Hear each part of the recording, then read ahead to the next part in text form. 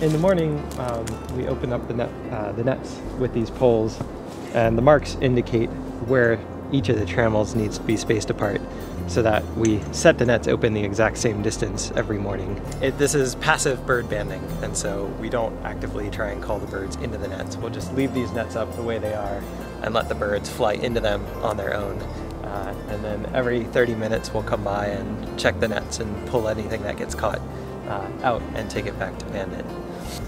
So when the nets are frozen in the morning, we can't open them up until they've had time to dry out. And frozen nets are really dangerous to try and open because they can tear the net very easily. This is a golden crowned sparrow, and he's flown into one of our mist nets. And we want to back him out the way that they flew in. And so we'll put him into what's called the bander's grip here so that we can get access to his wings and its feet and slowly peel the net off of each of the part of the bird that's caught in the net. And so once we've extracted the bird out of the net, we'll stick it into a bird bag, which we'll use to transport it back to the banding station. I'll check to see it too.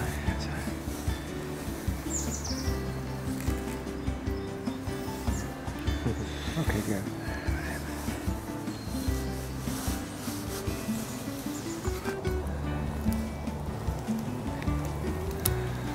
This is a white-crowned sparrow.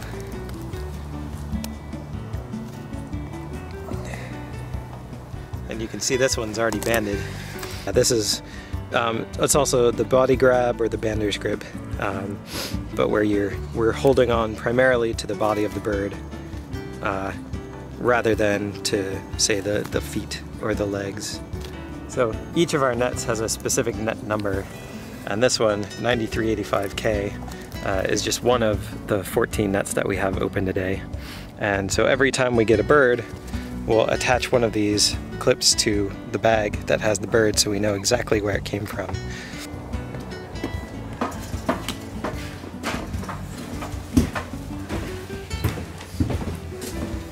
Alright, so I've got two birds here, and I'm going to hang them up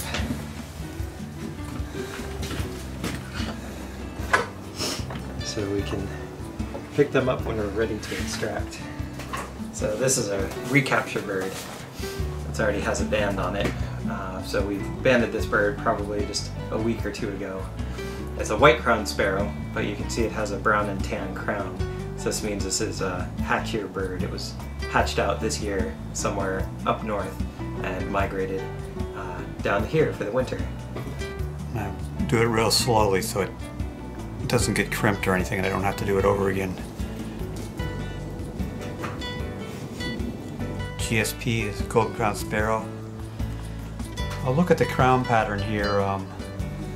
This is the least defined crown pattern, CR1,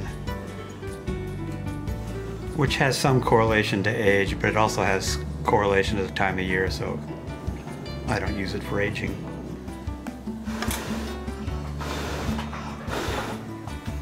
I find a bare spot here on the top of the skull. And I could look and see that there's a line here between this speckled white fully ossified skull and the unossified skull right above it. So this tells me that the skull's not fully ossified, so it was born this year. It's a hatching year bird. So to weigh these guys, we take these little canisters and stick them on the scale. And then just slide the bird into the canister and stick it upside down to get the weight. And then you can see the weight registers down here.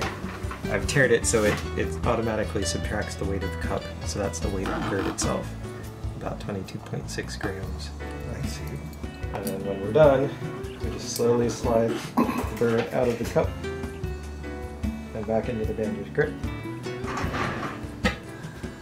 And then we record the data, 22.6. So we let them go close to the ground because if they can't or don't fly away for any reason, we'll want them to... Got it. Nope, there he goes.